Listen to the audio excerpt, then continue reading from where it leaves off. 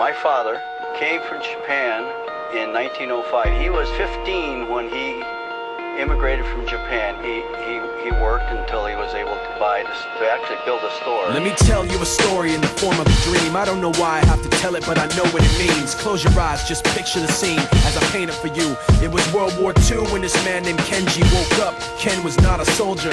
He was just a man with a family who owned a store in LA. That day, he crawled out of bed like he always did, bacon and eggs with wife and kids. He lived on the second floor of a little store he ran. He moved to LA from Japan, they called him immigrant. In Japanese, he'd say he was called Issei. That meant first generation in the United States, when everybody was afraid of the Germans, afraid of the Japs, but most of all afraid of a homeland attack. And that morning, when Ken went out on the doormat, his world went black, cause right there, front page news, 3 weeks before 1942, Pearl Harbor's been bombed and the Japs are